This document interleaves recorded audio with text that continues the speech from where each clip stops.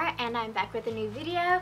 Thank you so much for stopping by. If you read the title, then you know that I am repotting all of my plants, and I'm not exactly sure how many plants I have right now. I'm going to say it's over 50. I used to have around 100 plants. Throughout 2 different winters, some of my plants have unfortunately died, but that is just the name of the game when you are a plant parent. I know it's very disheartening whenever a plant dies, but at least you have some other ones to kind of take care of and fill that space in your heart. I have been a plant parent for about 2 years consecutively, just because when I got my very first plant, which is a fiddle leaf fig tree, which was about 4 years ago, I wasn't really that big into plants. Surprise, surprise. Most of my plants are hoyas or also house plants. Some of them are succulents as well, and these aren't all of my plants.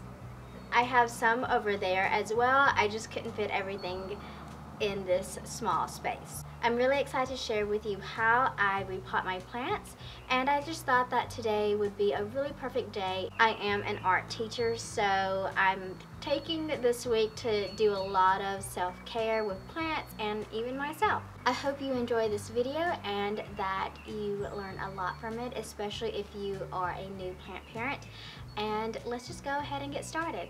Okay, so the first one that we're going to be repotting is this Hoya Hindu rope plant, and I actually got this in Starkville, Mississippi at Twig's Nursery and Landscape, and I really love it.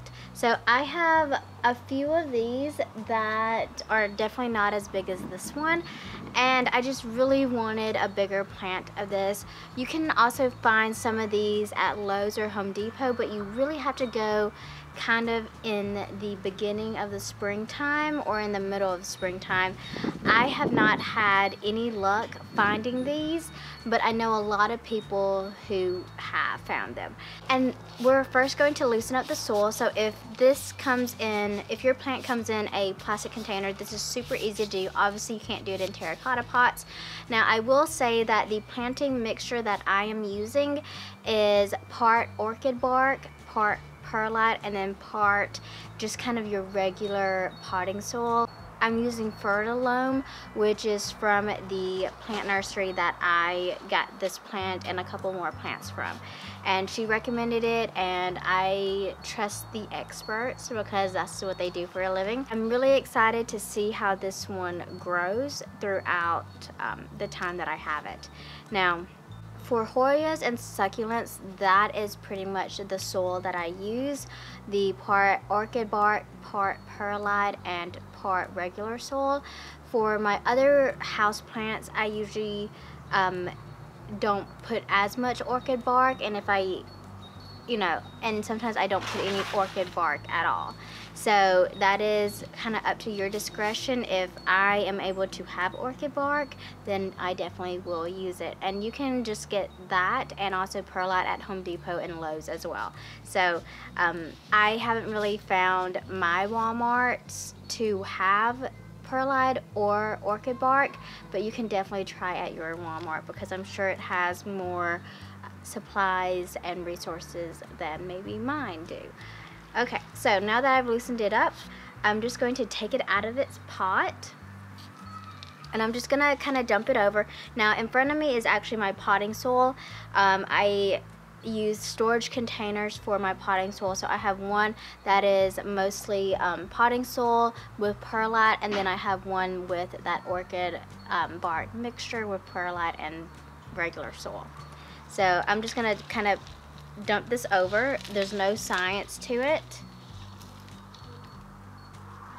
and I like to keep these in case I just want to reuse them for something else, or if I'm propagating something, I like to use these. So I have a ton of those, and if you want some of those, you can actually ask your local nursery if they wouldn't mind sharing some, because they always have tons.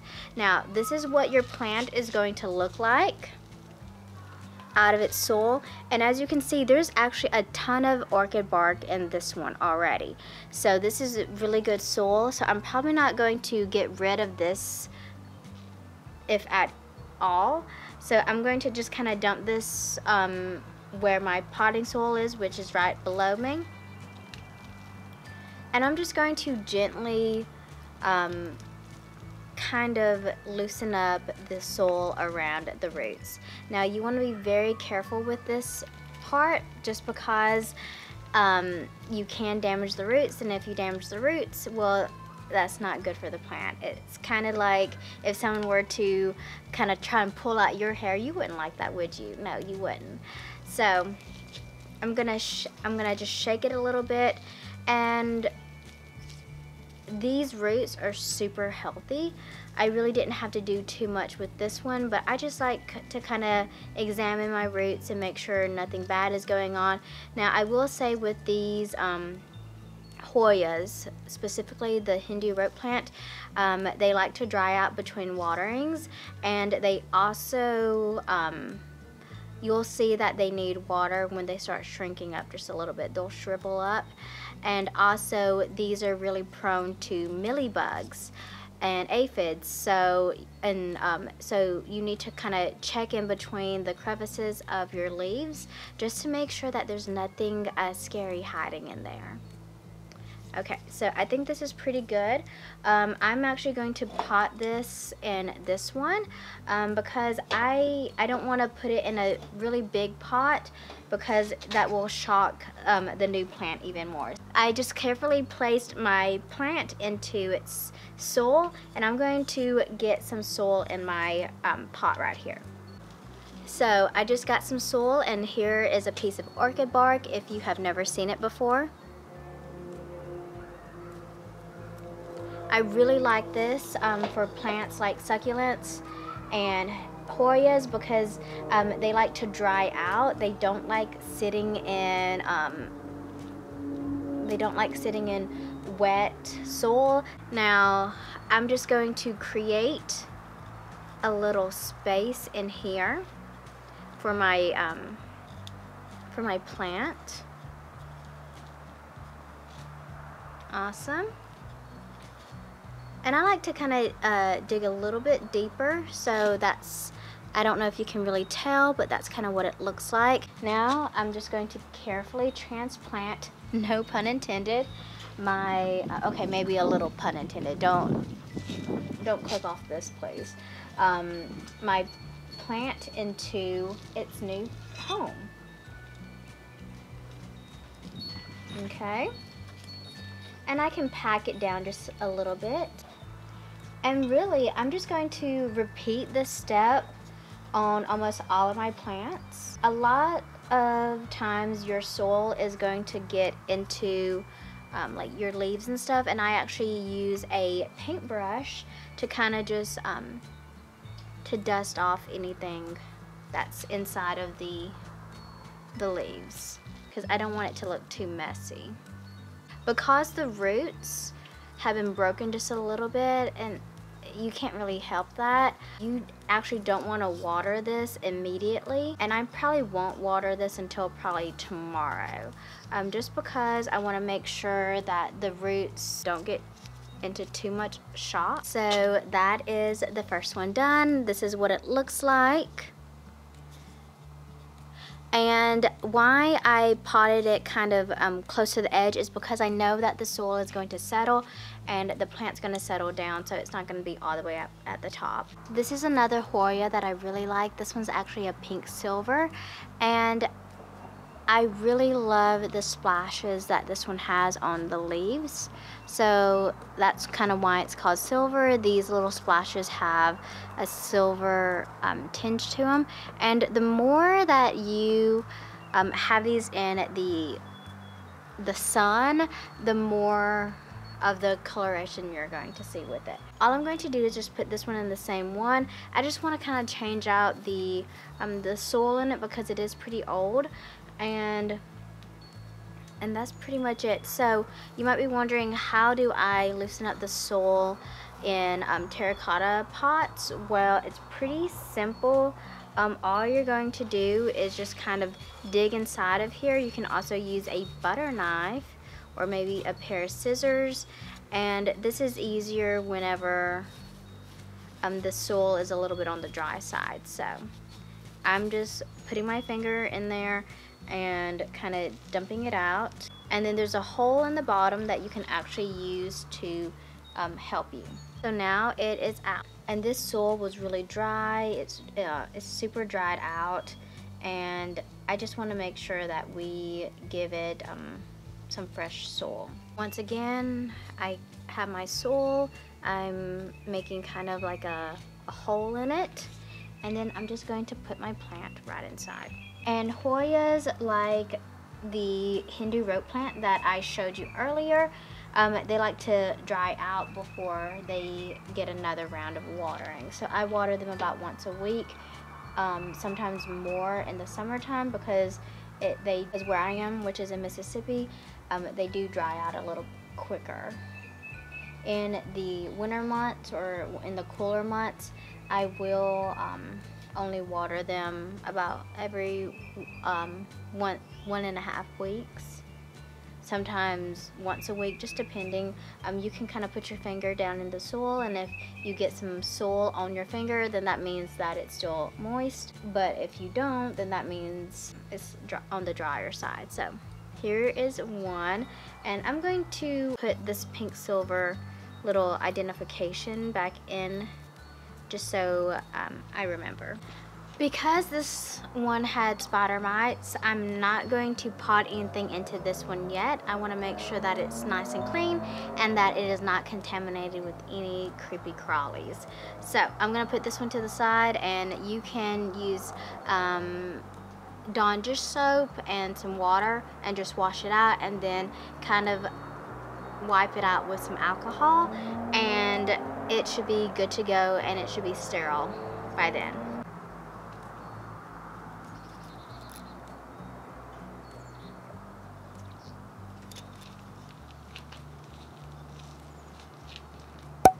Next, I have this Hoya carnosa, and I really like this one. Once again, Hoyas, love my Hoyas, and this one was actually in too big of a pot. So what I'm going to do is put it in a little bit smaller pot, so that way the roots aren't too in shock. I like to inspect my soil, and this one has tons of orchid bark in it, so I'm definitely going to want to reuse that. And all I'm going to do is kind of hold this, because it is pretty long. It is a trailing plant, and I'm just going to kind of dump that out. The thing with Hoyas and plastic pots is that they aren't really that great at drying out. And like I said before, Hoyas really like to dry out. So we want to make sure that it is in the right setting for that.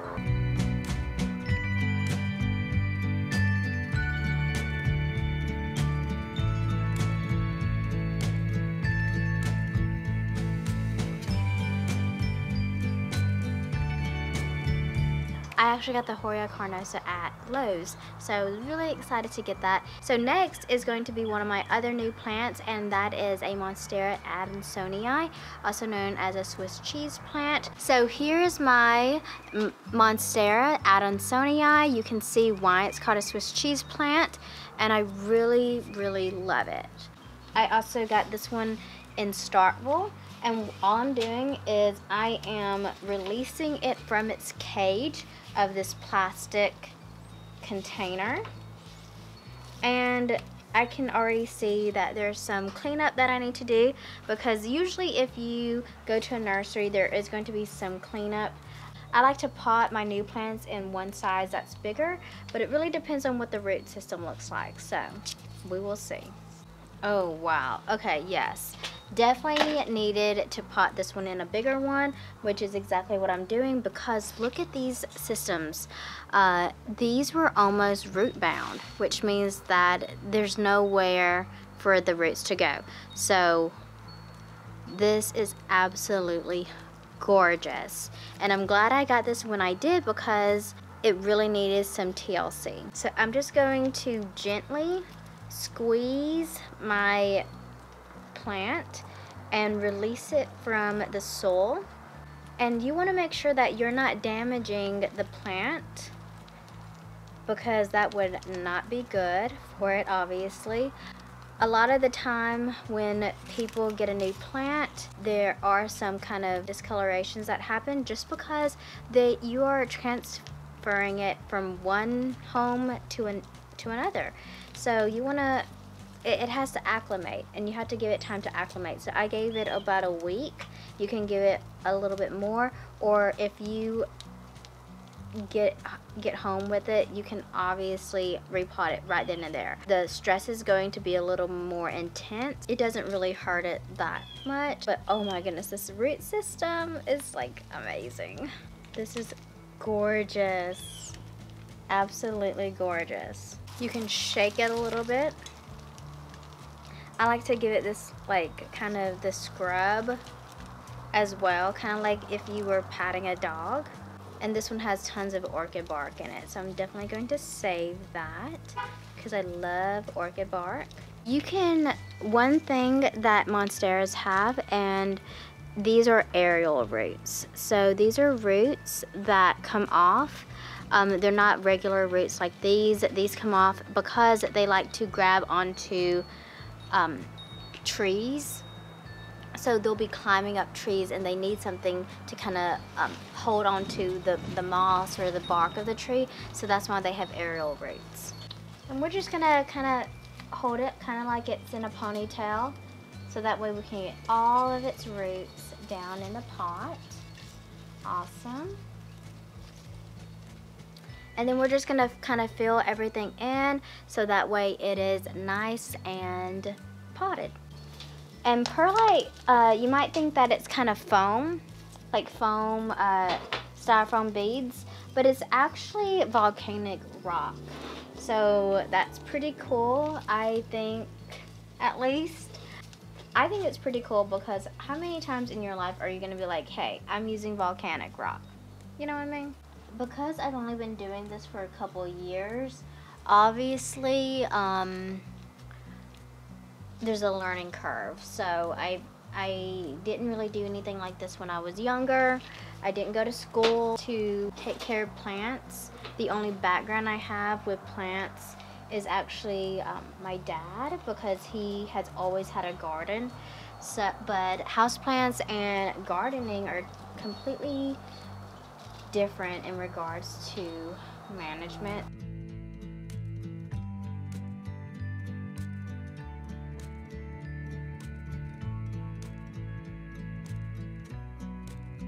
So I did want to show you this one. This is a Palea peperomioides, and I actually, it was getting really tall, and I really didn't like that, and it was losing a lot of its leaves. So what I did was I cut it in half, and then all of these new little babies started growing from the bottom, which I absolutely love. So I'm not going to do anything with this one just because it is growing babies, and maybe once it becomes a little more mature then I will repot it. But right now I think she's doing well. She's just having her babies. No big deal. We're gonna leave her alone.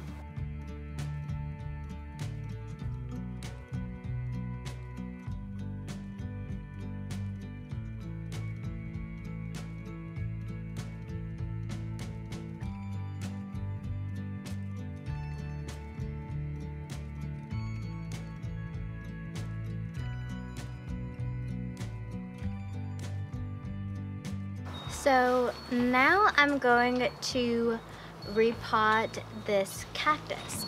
And when I first got the cactus, it was about this big, and as you can see, it has grown a lot since then.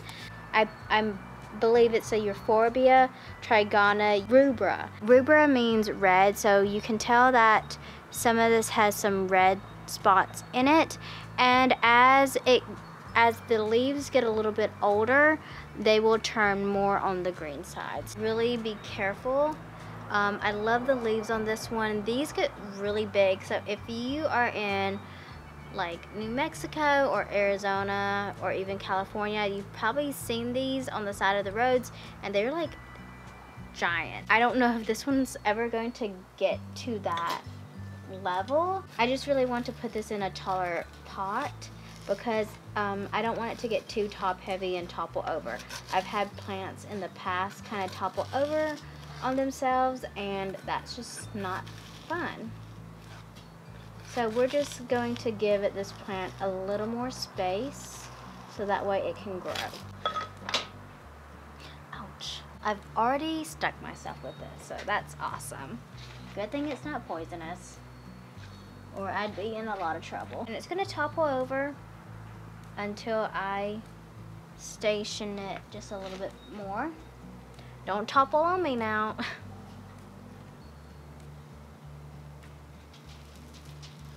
Obviously, if you can't tell, I like to talk to my plants. I water this one probably every 2 weeks. Most of my cacti are on a watering system of every 2 weeks, just because they are succulents, so they don't need as much water as other plants. Now, some people like to say only give your cacti 1 tablespoon of water, and that literally makes no sense to me, because if you do that, then the surface area dries so quick. So I like to do about ½ a cup of water. And then of course you want all of your succulents to make sure that they have a drain hole, because you don't want root rot, especially with your cacti. This pot is from the Seal. You may have heard of it from online. I love the Seal. I have a couple of plants from the Seal, and then this also has a drainage hole on the bottom, and also a little catcher for the water. I think I showed you quite a few different kinds of plants to repot and gave you some information that I find super valuable. Now, if you have any questions about a certain kind of plant that you might see here, if there's a certain kind that you're like, what is that? Then definitely feel free to message me in the comments down below, and I will try my best to reply to you. If you have any other plant questions, or if you want to know kind of where I get my supplies from, which are usually Home Depot, Lowe's, Amazon, just let me know. I fertilize once a month, especially in the warmer months. I kind of hold back in the winter months just because a lot of my plants do go a little more on the dormant side. And also, there's just a ton of different things that you may be wanting to know that I'm not thinking of at the moment, so definitely feel free to message me about that. And I really hope that you enjoy this video, and I hope you have an amazing day, and I will talk to you guys later. Bye.